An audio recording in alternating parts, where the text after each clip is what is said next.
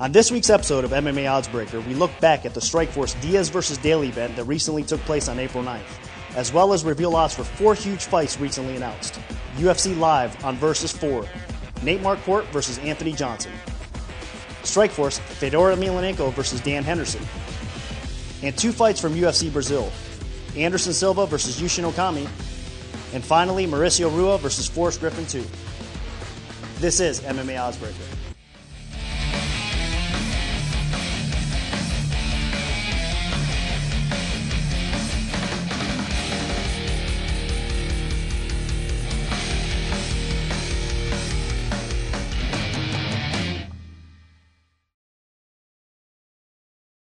Welcome to the show.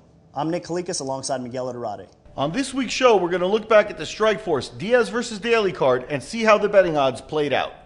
Our MMA Oddsbreaker segment features 4 huge fights just recently announced from both UFC and Strikeforce. Oddsbreaker has 2 very special guests, Jason Newara from MiddleEasy.com and Jon Luther from MMAFA.tv. That's right. Both Jason and Jon will get first crack at my odds before they even hit the sportsbooks. Our opening topic here on MMA Oddsbreakers is the Strikeforce Diaz vs. Daley card. I'm going to have Nick take us through the opening and closing odds and talk about some of the action. We're going to look first at the Diaz vs. Daley main event. Nick Diaz opened up the favorite minus 200, plus 160 on Paul Daley. Now the closing odds on fight day were Nick Diaz minus 215, the comeback plus 175 on Paul Daley. Now, of course, we know the result. Nick Diaz wins by KO. But at the books, we had more individual bets actually did come in on Nick Diaz, but the larger money, the larger action was on Paul Daley. So the sportsbooks ended up winning on this fight due to the amount of action on Daley. What are your thoughts on this fight, Miguel? Well, it went pretty much the way I thought it would go. I predicted Nick Diaz would win the fight. I was surprised it ended in the first round. I thought it'd go a little longer, but it was a great fight. It had all the feel of a street fight, and Nick Diaz is the man. Yeah, outside of GSP right now, I don't think there's been anybody more impressive than Nick Diaz at welterweight. Okay, the next fight was the co-main event between Gilbert Melendez and Tatsuya Kawajiri. Melendez opened the favorite at minus 255. The comeback was plus 205 on Kawajiri. Now, the closing lines were actually Gilbert Melendez minus 285, the comeback plus 225 on Kawajiri. Again, we know the result. Kawajiri loses to Gilbert Melendez by TKO. Melendez very impressive in this fight. The actual count at the sportsbooks, more people did take Kawajiri. And the bigger money was also on Kawajiri, so the sportsbooks profited the most off of this fight actually on the card. So good result for the sportsbooks. Let me know your thought here.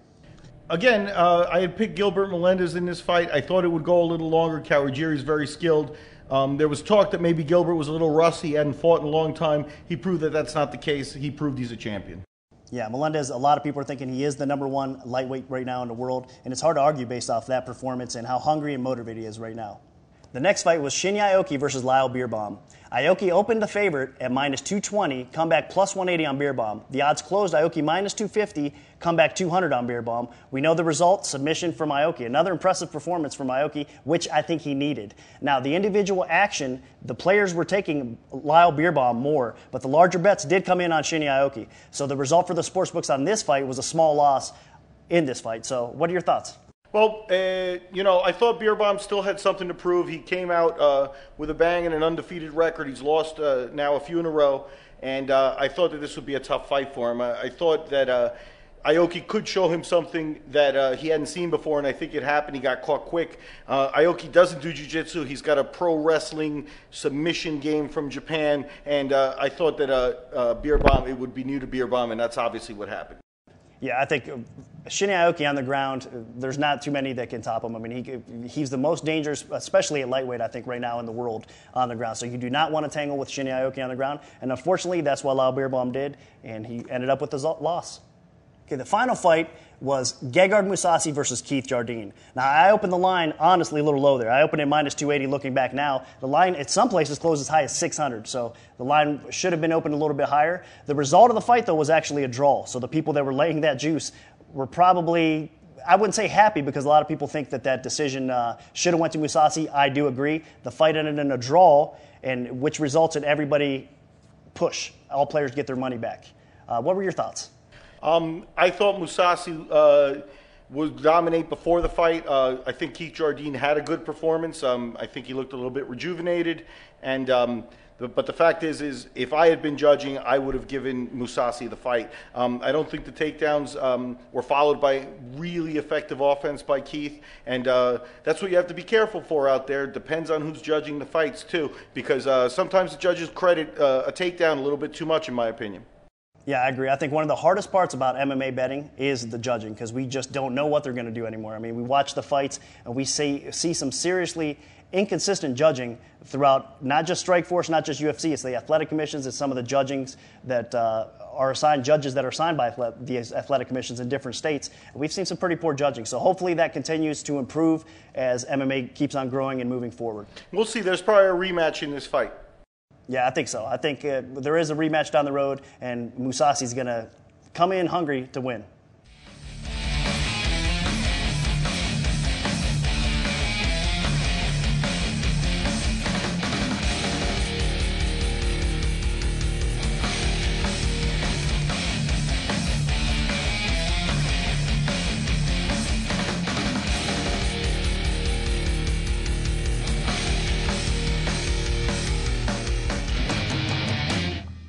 Joining us now to help us out with our odds breaker segment from MiddleEasy.com is Jason Newara, and from MMAFA.tv is Jon Luther. Now, guys, welcome to the show, first of all.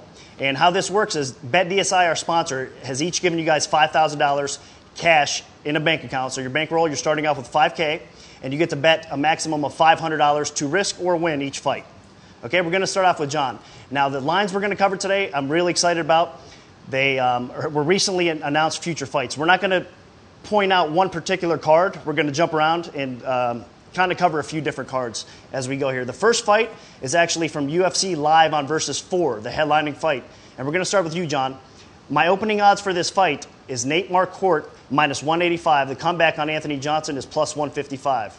Guys, you guys get to hit these odds before anybody else, so let me know your thoughts here. Jon, go ahead. Well, hey, thanks for having me back on the show, Nick. You are in luck today because I know who the loser of this fight is going to be, and that's going to be the kidneys of Nate Marquardt and Anthony Johnson, respectively. Somebody call 911 because we are going to need emergency rehydration for this fight. It's going to be an absolutely brutal weight cut. And personally, I think the fight should just happen at middleweight. It'll save both guys maybe 2 years on their life expectancy. But I think the key to this fight is you got to ask yourself, how would Anthony Johnson do at 185 if he was in Marquardt's position? Would he be beating guys like Demian Maia or Husamal Paul Harris? Would he be, perpetually on the verge of a title shot? And I think the answer is no. I think Anthony Johnson has one distinct advantage here, and that's his wrestling. It's not some deep collegiate experience that he has, but it is something. However, I think Nate Marquardt has the takedown defense to keep him at bay, keep the fight standing, en route to probably a TKO victory sometime in the second or a unanimous decision. Got to go with Nate Marquardt here for the max bet. Okay, so you're laying minus 185 for the max bet of $500. Now, an interesting fact here is that Anthony Johnson obviously is going to have an reach advantage. He's coming in at 78 inches compared to Nate Marquardt 74 inches, so he is going to have a reach advantage. On the feet, it's close. I mean, technical, you could say Nate Marquardt has the more technical striking ability. But again, Anthony Johnson, we've seen his striking improvement. We've seen him also become a smarter fighter here. So if this fight doesn't go to the ground, I think Anthony Johnson can hang in there. And if he comes in serious, he's a possible live dog here. Give me your thoughts, Jason. Yeah, I'm actually quite opposite. I think that Anthony Johnson, probably because of the experience to cutting to 170, will probably have the advantage over Marquardt. What's with the Jackson camp lowering their weight classes with Jardine going down to 185, Marquardt doing this? As much as it hurts me, I'm a huge Pancrase fan. I really do think that Anthony Johnson will be able to do this, especially after seeing what happened with Chael Sonnen and then Yushin Okami after that. I think Marquardt will probably succumb to the wrestling once again. Okay, so we have you guys splitting on here. And again, I think it's going to be one of those fights that's hard to predict. We might see the line float up on Nate Marquardt because I personally feel if Marquardt wins this, he wins it by submission. I think that's Anthony Johnson's weakness. He hops on his back, possibly chokes him out. If not, Anthony Johnson could out-wrestle and get the takedowns and win a decision. So we're going to see what the public thinks about this fight here soon. Okay, the second fight on the board for today is a battle between two legends in the sport. Really excited about this matchup. Again, recently announced a mega fight for Strikeforce. The card is going to be rumored to be held around July 30th of this year. So it's Fedor Emelianenko headlining versus Dan Henderson. Now, Jason, we're going to start off with you. I'm going to open up Fedor Emelianenko minus 275. Comeback is going to be plus 215 on Dan Henderson. Give me your thoughts first, Jason. The odds sound right. I mean, it's a tough one. Hendo will be moving up to heavyweight. He said that. It won't be at 205, and he supposedly doesn't do catchweight. So the question is, how much muscle will he put on? Will he be out of shape?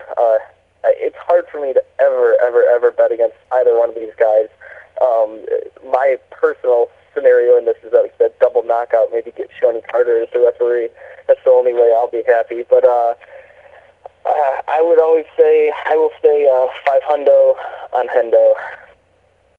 Okay, so you're going to take the dog, right? $500 on the dog. You're going to bet Henderson to plus 215? Yeah, and I have no idea how the fight will finish. I just, you know what, in a time where you can't figure out what's going to happen, I think you always got to bet the dog. Okay, not again. I've talked to several people about this fight off there, and a lot of people are going both ways. A lot of people are thinking Fedor is going to win this fight. A lot of people are thinking Dan Henderson is going to win this fight. We're going to go to John now and get John's thoughts. John, minus 274 Fedor. Are you going to lay the juice, or are you going to take the dog price on Dan Henderson?